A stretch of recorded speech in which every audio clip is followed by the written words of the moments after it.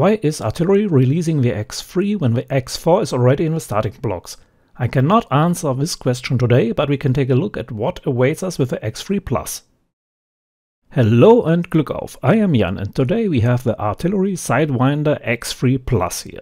This was provided for the review by Geekbuying. However, neither they nor Artillery 3D have any influence on the content of this video. But let's not beat about the bush. What's the technical specs of the Artillery X3 Plus like? The printer is supposed to be printing 300 mm per second, but 150 to 200 mm are more realistic. The print volume of 30 by 30 by 40 cm is larger than comparable printers in this price range.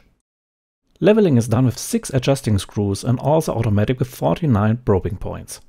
A direct extruder is used and the hotend goes up to a maximum of 300 degrees Celsius. The printer also comes with a magnetic PAI and marline is used on the printer itself in a newer version that includes pressure advance and input shaping. So what do I like about this printer? The elephant in the room, of course, is the large print volume of 30 by 30 by 40 cm. It has even more space than the Creality K1 Max. Assembly is easy and should be quick even for beginners. Print quality is absolutely fine, just right out of the box. The printer is offered at a very attractive price point and the look and feel are very high quality with slim cable routing and a nice simple overall appearance. Loading and unloading filament is very relaxed. One button loads, heats up, insert filament, happy. Unloading the same, only in reverse. No need to press on a clip, just push the filament in as far as it will go or pull it out after unloading. Negative as well as positive.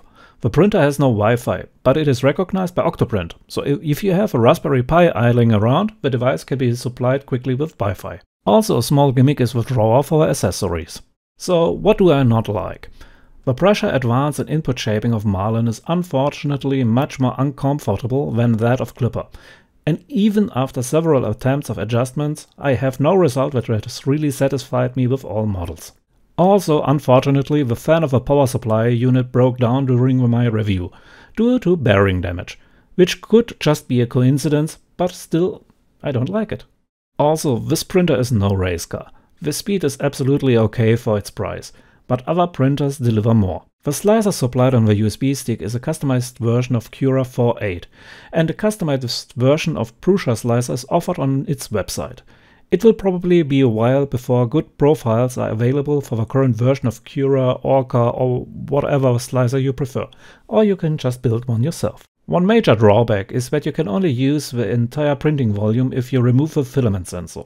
I had the problem with the sensor mounted that at a certain height of about 34 cm, the printer thought it had run out of filament and paused the print, with a request to get new filament. The error cannot be corrected during the print.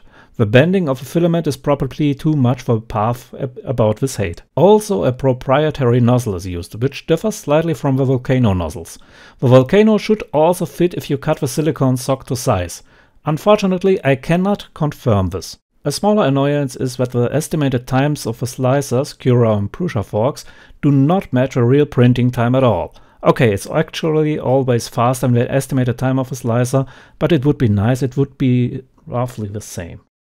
Also, they advert the printer as quiet. It is not. So, what is my conclusion? I have mixed feelings about the X3 Plus. On one hand, you got a lot of print volume and a decent print quality for little money. On the other hand, the X4 seems to be waiting for liftoff, which leaves me with a bad taste in my mouth. So, for whom can I recommend the printer? That's quite simple. People who only want to print simple filaments such as PLA, but large and cheap. Of course, it can't compete with printers like the Creality K1 Max in terms of speed and material choice, but it only costs a fraction and even has 10 cm more height to print. But only if you move or remove a filament sensor. I could also imagine that the printer with Clipper will be really interesting, as it is not really special at this moment, apart from the print volume and priced. That's it for me. I hope I was able to help you a little and clear up any uncertainties about this printer. So for now, I'm out. Until next time, Jan.